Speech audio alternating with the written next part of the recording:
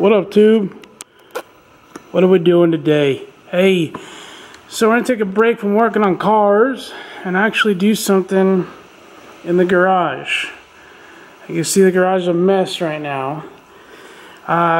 This is our steel building. If you look back at my old videos, we put this up when we moved in. You hear a little tapping.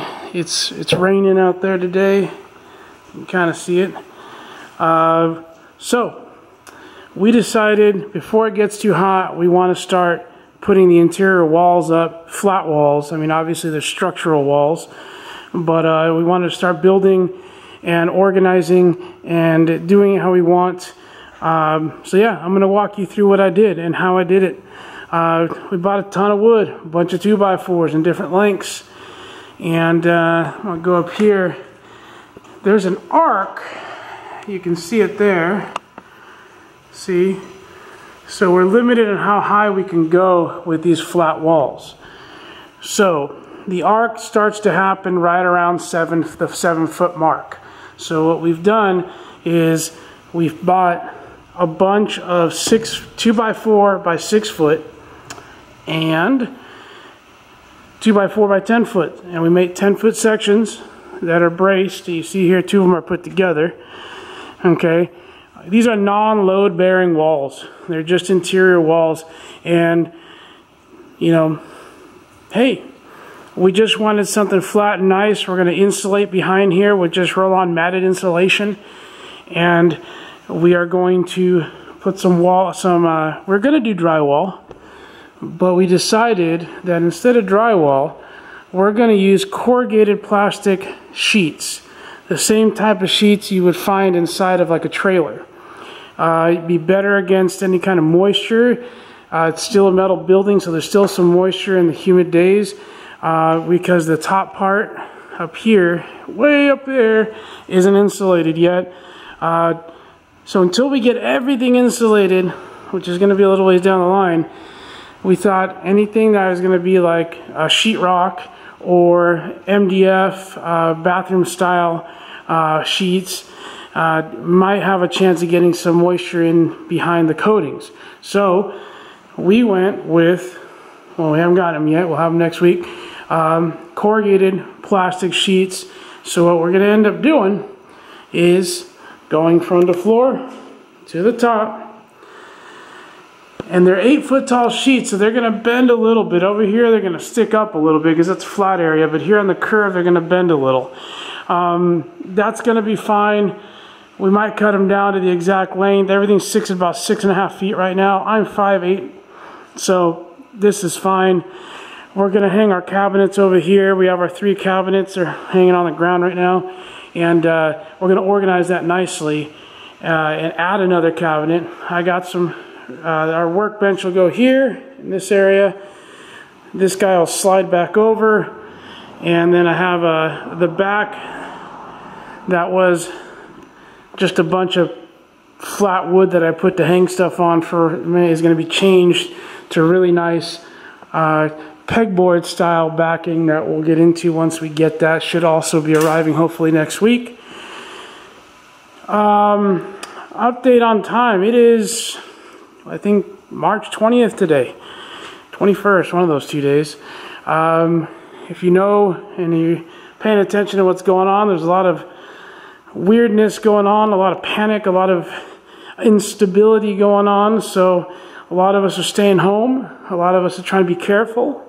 And I reach out without going into any of the ands, ifs, or buts.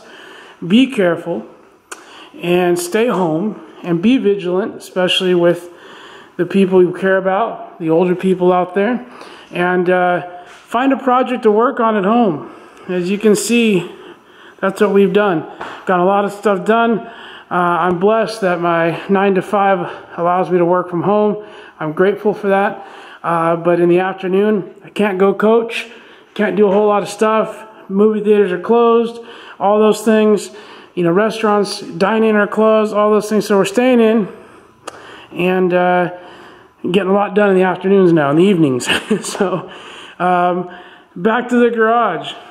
again, find a project, work on something, but we're going to take these shelves down or disassemble them. They'll be put over here permanently into that corner.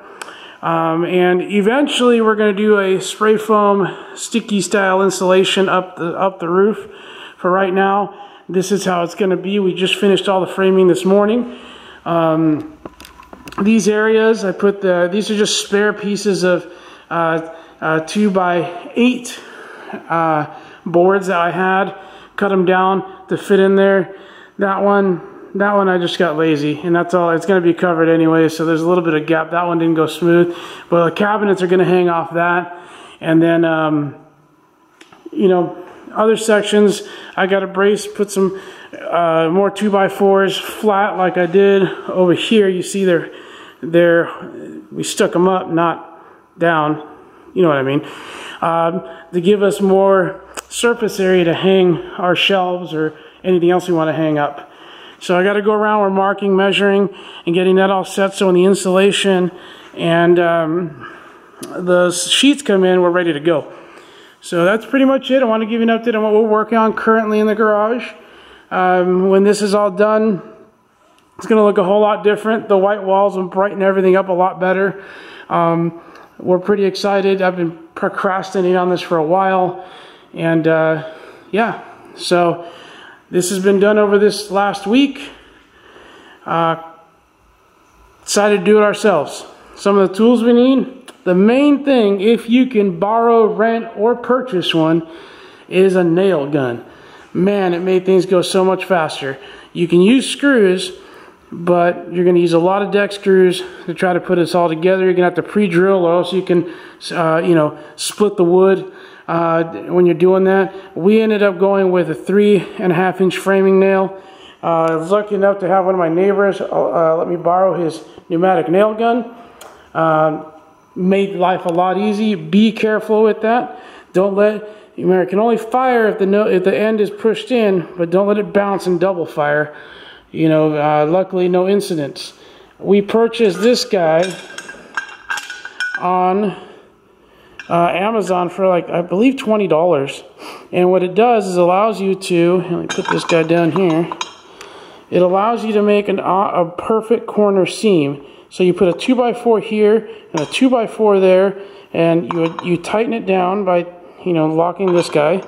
And it tightens down, and it makes this corner, whoop, camera. It makes that corner perfect, and it holds it in place. You nail it in, and that's how we were boxing the 10-foot by 6-foot area boxes. A couple of them are shorter because we had to cut them down, but that's how we were doing it, and it made it so much easier to do. Other than that, I always have a hammer, always have some measuring tape. You know, this is stuff we always had. These little clamp guys are awesome to hold two pieces of wood together in place. You know, power drill, I got a couple of those, Milwaukee and a Craftsman. Craftsman one's right there. We've had that for a while. 10-inch miter saw, I've had this for years. We used it when we lived in California. Nice little tool. I am not a hardcore carpenter. I'm very much an amateur. Again, it's just another thing that if you own a home or you want to build something and it's something you enjoy, it's part of the hobby, it doesn't, in long term, it pays off to have those things. You know, they're not a huge investment. I think I paid $100 for that miter saw, brand new on sale at Home Depot. I use this, this is a dead blow hammer to kind of knock the boards into place if I need to. And yeah, so this is it, guys. I'm going to go through real quick and show you how we got them up.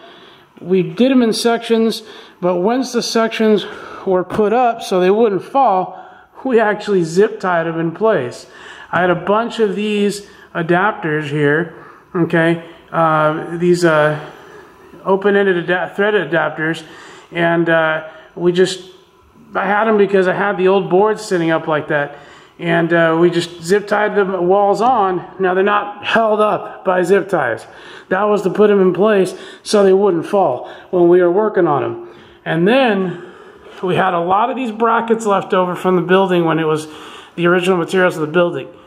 So on this back wall, they weren't close enough, so I used, again, that thread insert, or sorry, adapter. all thread that we had from when the boards were hanging here to hang up our shelves from the past, and put this through, and now it doesn't move. Okay, over here I'll show you what we did on this side. On these walls where they come out a little closer to the boards, I just ran an extra 2x4 across for the framing, put the same bracket, reuse these brackets, they're already there, got a bucket of them, might as well use them. Not a bucket, but you know, there's a bunch of them. So we did a nut on this end right here, gotta tighten that guy, and then over here. So again, movements not there, that's how we did it there. So these walls are braced to the building, they're non-load bearing, so they're just going to be interior nice walls with some insulation, some white paneling, really clean this up. The last thing we're going to do, and I'll let you all go for the weekend, and we'll get back to some car stuff next week. These are 20-foot long 2x6s. We're going to make a huge shelf that's going to go from here to there. A big old long shelf, about 3 feet deep, 2.5, 3 feet deep. We haven't decided on the exact measurement yet. So we can store some of our empty bins and stuff, get them off the ground and up there. It won't be a walk-on area. I do have my neighbor who's a contractor and helping us out with some of this stuff, so we're doing it right. Even though it's not load bearing, we don't want it to fall.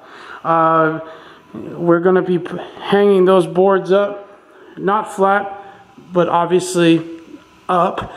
We'll be boxing it in about every 24 inches, and it'll be pretty strong. I'm sure we could walk on it, but that's not the intention. We're going deep enough till we can store stuff up there, and or we can just stand on a step ladder, reach over, and grab something from the back. So 3 feet, I think, is going to be the magic number, and then we'll put a light under it, so it'll be right over the workbench. It'll only come out from here to about right there, so it doesn't take any space away from where the cars will be.